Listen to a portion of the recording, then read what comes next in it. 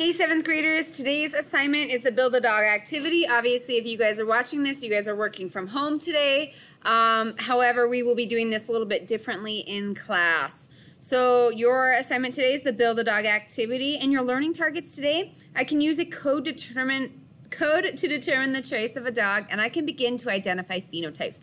Tomorrow we're really going to dig into what a phenotype is, and then we're also going to look at what a genotype is. But today you guys will just start to be able to identify some phenotypes, which are just different variations we see for traits. So if we're looking at eye color, we might see a brown phenotype or a blue phenotype, green, hazel phenotypes, whatever the case is. So it's physical traits that we can observe. So you guys are going to start looking at physical traits of dogs and how we use a little code, not quite DNA or proteins, but how we use a little code to determine what those traits are going to be. Okay, first thing that you guys are going to do in this video is add your notes to your notebook. So you guys should be going into your 7th Life Science 1 notes. You guys should have already established a new section for this new unit, Traits and Reproduction, and you guys should have added these pages, okay? Notice that we're working out of the genetics page today, so go ahead and copy and paste this set of notes into your guys' genetics page. I just want to go through these really quick with you guys, and then your instructions will actually be on a little bit different video, okay? So this is genetics. This is kind of the basis. With genetics, okay, we obviously call this unit Traits and Reproduction, but genetics is really the essence of this unit. Okay, genetics is the study of genes and how those are passed down from parent to offspring throughout different generations. So we call that heredity. So the study of genes and heredity, which is how traits are passed down from parents to offspring.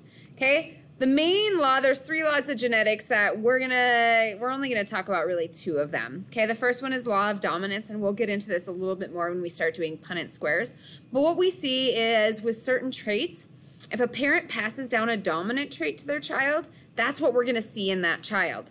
So we've talked a couple times in class about, you know, maybe you guys have 2 brown-eyed parents. That's a dominant trait, but that doesn't mean they can't pass down what we call a recessive trait. Okay, so most of the kids probably going to be dominant, but we might see some blue-eyed kids, okay, depending on what the parents are. So if a parent passed down a dominant trait, the offspring will show that trait no matter what the other parent passes down. So if one parent passes down the gene for brown eyes, okay, brown is dominant over blue generally, so we're probably going to see that kid having blue eye or brown eyes, excuse me, that dominant trait. So mother passes down the widow's peak, which is dominant. Dad passes down a trait for no widow's peak, but the kid then is going to have the widow's peak because that dominant trait shows up over the recessive. Okay, the other one that we're going to look at is law of segregation, meaning that, and this is where you guys see so much variation between the parents. You're not just an equal blend of your parents, okay, and you're not identical to your siblings, and this is why. Because you guys have this little law of segregation. Each parent passes down 23 chromosomes. So we know by now that in our cells, each of our little cells in our body, like if we were to take a skin cell or a muscle cell and look at the nucleus and count how many chromosomes we have 46, okay? We have 2 sets of 23, which all equal 26. We get 23 from mom, and we get 23 from dad, okay? Keep in mind that your parents also have 46 in their cells, so when they're making their sex cells, their sperm or their egg, they get to choose, they don't get to choose, but their body chooses for them which 23 chromosomes they're passing down in either that sperm or egg. And that's why you guys are so different, is because it's not the same every time. Okay, it varies a lot. So you guys might have siblings that don't look anything like you, but they're your full-blooded siblings. And that's because of this law of segregation, is when your parents are passing down their 23 chromosomes, they vary. And we never know really what they're passing down.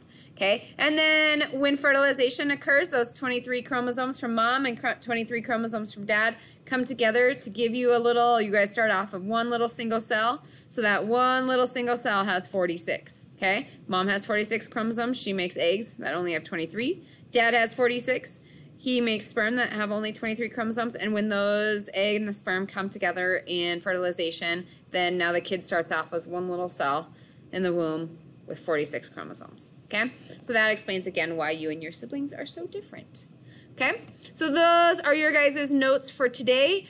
To complete this activity, you guys will go on to slide 3, and you guys need to watch this video for your instructions. I hope you're having a great day, and I'll talk to you soon. Bye.